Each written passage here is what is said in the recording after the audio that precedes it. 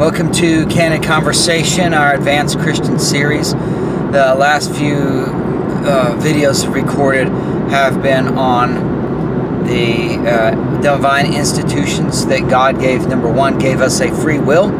So we had the ability to choose to believe God and believe the gospel, be saved, or we can follow our sin nature. And when we follow our sin nature, it can end up destroying. To keep society from being completely destroyed, God then set up 3 checks against the free will. That is marriage, family, and nationalism. And we've covered those 3. We covered those last week. And so now what I wanted to do is talk about once you're saved. Basically, those 3 checks of marriage, family, and nationalism were put in place by God to keep that sin nature in check. But in Christ, those distinctions are gone away.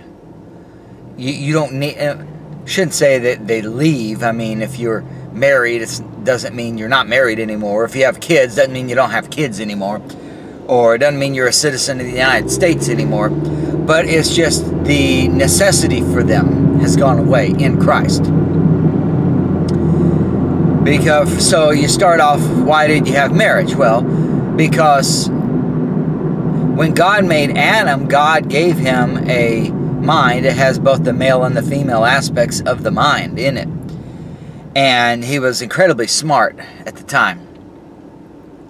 But then God takes away the female part, puts it into a female body. So now Adam only has half a mind.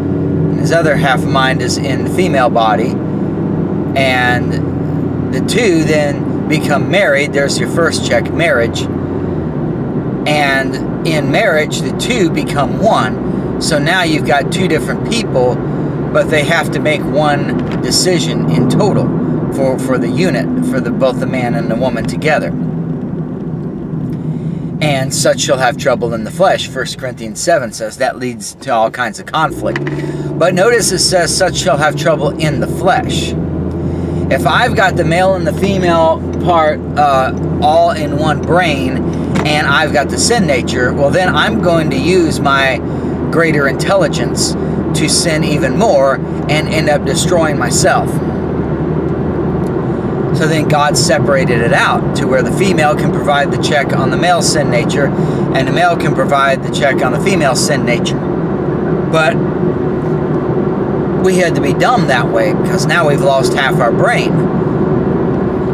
So it's actually better if we've got a full brain, but not choosing to sin. So when you are saved, you're taken out of Adam, you're placed into Christ. 1 Corinthians 2:16 says we have the mind of Christ. Now the mind of Christ, I realized that Jesus was born male body parts, all that, a male body.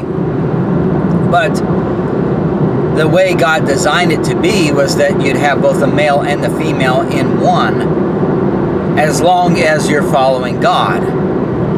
Now, Jesus didn't have that sin nature, therefore he didn't need that check. Now, we're not told in Scripture specifically that he had the male and the female together, but I believe that he did. Because when you read Galatians 3:28, it says that in Christ there is neither male nor female.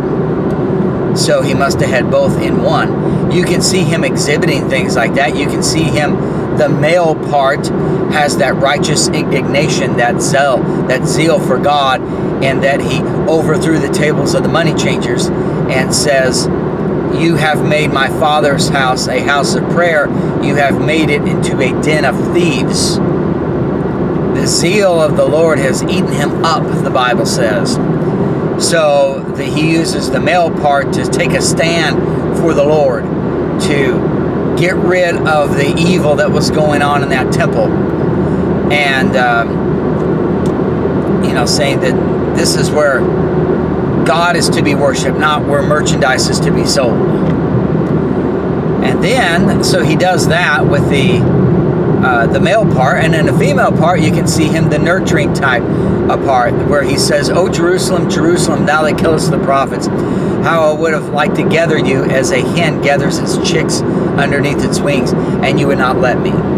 So there is the compassion, the female part there of that brain, but then you also see the male part with the money changers. So God designed for you to have a whole brain, not a half a brain. But with the sin nature, you can only have half a brain, because then it won't work correctly, because then you just end up rebelling using both parts of the brain that come up with clever ways to, because the sin nature is deceitful above all things. So you'll just deceive yourselves into thinking that you're okay with God when you're really doing all kinds of wicked and evil stuff. And by the way, that's what's going on with the transgender thing, is they're trying to overthrow God's check against marriage and to try to have the female and the male brains put into one. Jesus said a eunuch, which is basically someone who is sexless, meaning they don't have that sexual drive, I should say. It says that eunuchs, Jesus said in Matthew 19, that eunuchs are either born that way, or they're made of man by made that way by man, or that they choose to be eunuchs for the kingdom of heaven's sake. And so you can think of the male and female like that too. First off, before with Adam, he is born with both the male and the female. So God takes away the option of, when the sin nature comes, now you only have half a brain. You're the male brain or female brain. So the option of being born that way with a full male or female brain together isn't there. But some people can do that for, because they're made that way by man, and that's what man is trying to do. Satan always tries to copy whatever God does. And so what's going on with the transgenders is it's saying, well, I was born a man, but I feel like a woman. And so then they try to train you to act like a woman, to live like a woman. They try to put chemicals in you to maybe have the estrogen and the things that, what makes a woman chemically operate. And then they can do sex change operations to make the physical look like it. So you could have the physical and then the chemicals you could put in there, and so you're basically transforming this man into a woman, or vice versa. And by doing so, what you're doing is you've already got, so let's say it was a man wanting to be a woman, so you've already got the male brain inside that person, because that's where God made it, the way God made him. He didn't give him the female brain. But if they change the way it looks, and then they try to put different chemicals in there, and then they try to change the behavior, then it's like they're making that to be a female brain as well. So then you have both the male and the female in one, and then that overthrows the marriage idea, and it gets you back to the way Adam was, except it's all done with a sin nature, a man's way. Or you could do it the way God's way. And that's why Galatians 3:28 says, in Christ there is neither male nor female. Now, before you are saved, all you have is your fleshly mind. Colossians 2 talks about the Colossians following that they were vainly puffed up by their fleshly mind. But then believers, 1 Corinthians 2:16 says that believers have the mind of Christ. So, in the mind of Christ, remember, he has both the male and the female together, because he had no sin nature and he chose not to sin. Therefore, God gave him a whole brain. So he had the male part of overthrowing the money changers. He had the female part of nurturing Jerusalem so that they may be saved. That both of those together, they're great godly uses of the mind. And that's why, God wants you to have a full mind. Because then you have the greater capacity to serve the Lord. So in Christ, 1 Corinthians 2:16 says, now you have the mind of Christ. So you have your fleshly mind, which is, if you're a man, you've got a male mind. If you're a female, you got a female mind. And you try not to let the world change you as far as the chemicals and the operations and doing that transgender type of stuff. So, trans means you're going across. It's not really a change in gender. Trans, like we use the term. transdispensational. God is love. Well, that's transdispensational, meaning he is love in Israel's program. He's love in the mystery program. He's love in the dispensation of the fullness of times. He's love in every single dispensation. It's a transdispensational concept. So a transgender is something that encompasses all genders. So that both the male and the female, because there are only two. I know Facebook says there are 374, how many ever they say they are. But there are really only two. And so the transgender idea is to try to transcend both, but you've only got half a mind. God only gave you either a male mind or a female mind. But in Christ, you see, 1 Corinthians 2:16 says, once we are saved, once we recognize our sin and trust in Jesus' death, burial, and resurrection as atonement for our sin, then we are given the mind of Christ. And the mind of Christ has both male and female because he never had a sin nature and he never chose to sin. So now he's got that full mind that he can use for the Lord. So you could see it sometimes in a message where I'll get all fired up and, you know, have that sort of that righteous indignation like Jesus had with the money changers of what religion does. But at the same time, I may be broken up and start tearing up over the love of the Lord and what he's done for me. So, and the goodness of God. So you can see, when you use the mind of Christ, you can see both the male and the female working together. The compassion of the female, the righteous indignation of the male working together. And that's why Galatians 3:28 says that in Christ there is neither male nor female. So again, it doesn't mean that you are no longer a man. You know, like for me, I'm a man, so if I was to be married, I should only be married to a woman. I have in my fleshly mind, when it comes to like my job, I've got to consider things, use that mind, that fleshly mind that God gave me to do, you know, take care of an occupation. Now I can use the mind of Christ in terms of how I perform that, but as far as the technical aspects of it, you know, that's why when it comes to occupations, there's all this big push, you know, we got to get more women into science and to be engineers and mathematics. No, you don't. It's that God made the male mind a certain way and he made the female mind a certain way, and that those minds are just go toward certain activities. The female mind is more detail oriented. The male mind is more laser focused on one task. The female mind can be the multitasker. So the vast majority of doctors are men. The vast majority of nurses are women, because the doctor needs that laser sharp focus to focus on one little area to solve that problem, whereas the nurse needs to take care of all the needs of the patient going on.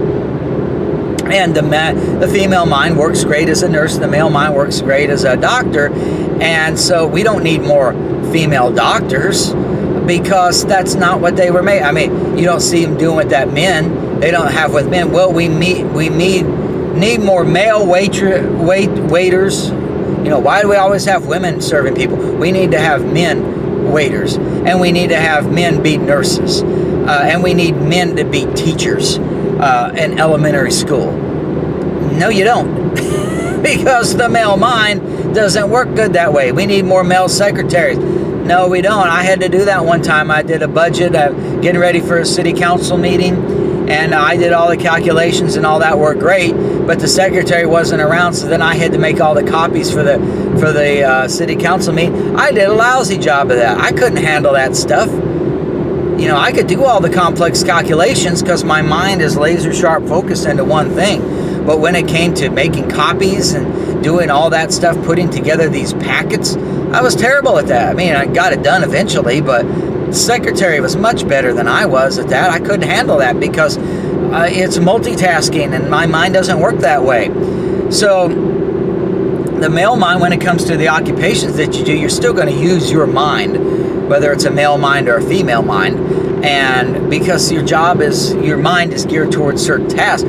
But when it comes to using the mind of Christ, you've got both the female and the male together.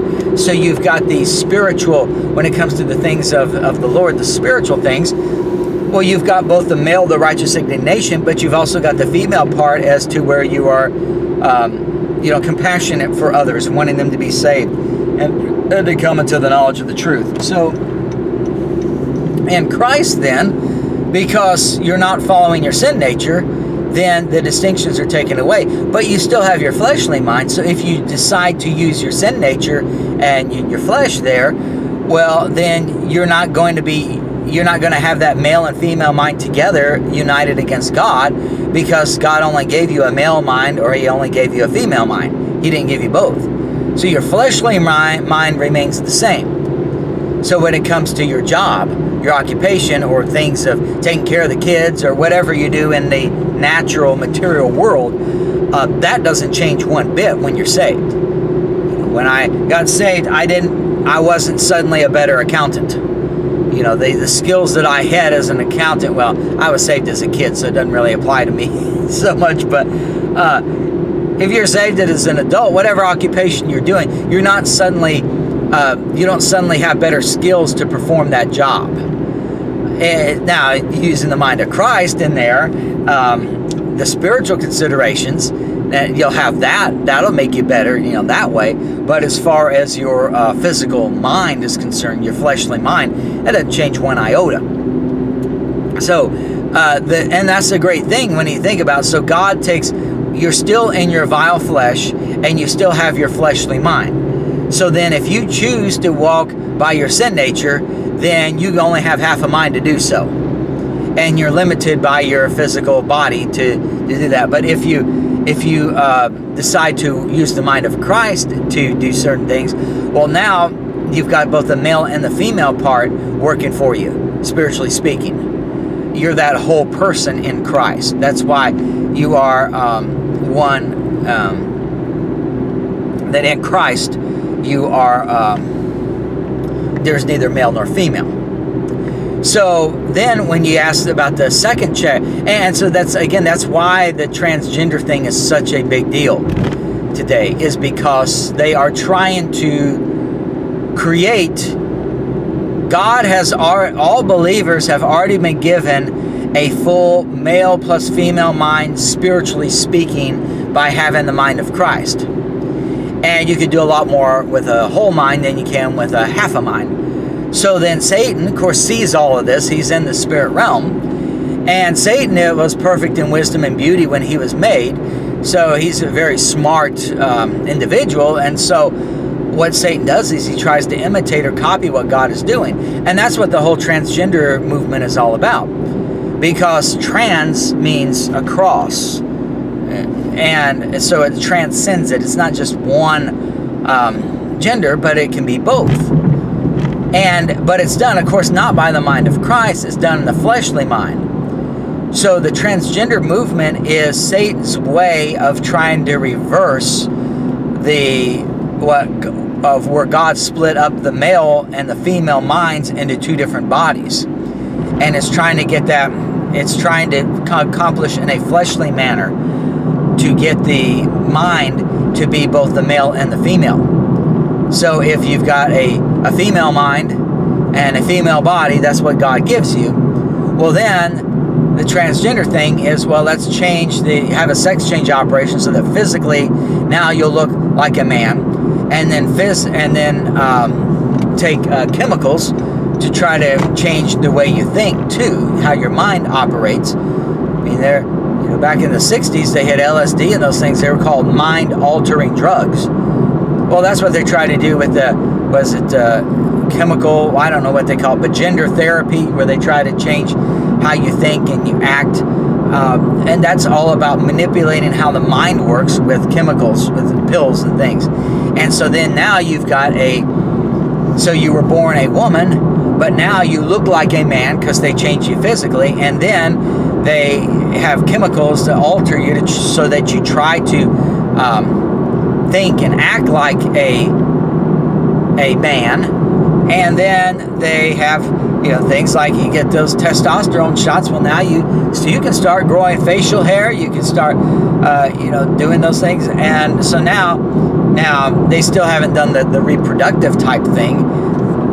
I don't think, anyway, where a person who was a man who wants to be a woman can now give birth. I don't think that's possible yet. But that's not really, and the reason probably that hasn't been done yet is because that's not what wants to be done. The idea is because they're trying to, what Satan is trying to do is go against the check of marriage and get somebody back to the way Adam was, where he's got both the male and the female mind in one body, but yet he uses it in rebellion with that sin nature without having the mind of Christ. So then they can be one person can be a lot smarter, having both the female and the male brains into one body, and can use that in rebellion against God to completely destroy himself. So the marriage idea is where the two become one, and what Satan is trying to do is he's trying to do where the one become two. So God made you male, or he made you female, and so now you're trying to introduce the other gender into that same body. And so then that will be united against God, so that you can just completely destroy yourself, basically, by using your own free will to do all kinds of evil stuff and destroy mankind. And that's what it's all about. Satan himself is the first transgender, because God made him, according to Ezekiel 28, he was the anointed cherub that covereth. Now, a cherub is a creature, according to Ezekiel 1, that has 4 wings, and it has 4 faces. And its job really is to protect the throne of God from any impurities coming in, and so they can move as lightning, can move fast. Then there's another creature that God made called an angel. Now, an angel has 0 wings, in spite of what you see with pictures. There are no wings on an angel, and they look more like a man, but their glory is a little higher. They can do things in the supernatural realm, the spirit realm, as opposed to just the physical realm, and like the man does. And Hebrews 1:14 says that angels are ministers for man, ministers for those who would be heirs of salvation. Now, the Bible says in 2 Corinthians 11:13 that Satan has transformed himself into an angel of light. So God made him to be a cherub, made Lucifer as a cherub, but Satan has transformed himself as an angel of light. In other words, he's a transgender. He's not a cherub anymore as far as he is concerned, although that's how God made him. But he has tried to make himself into being an angel. And the reason is because an angel is a minister for those who would be heirs of salvation. So an angel's job is to help out man.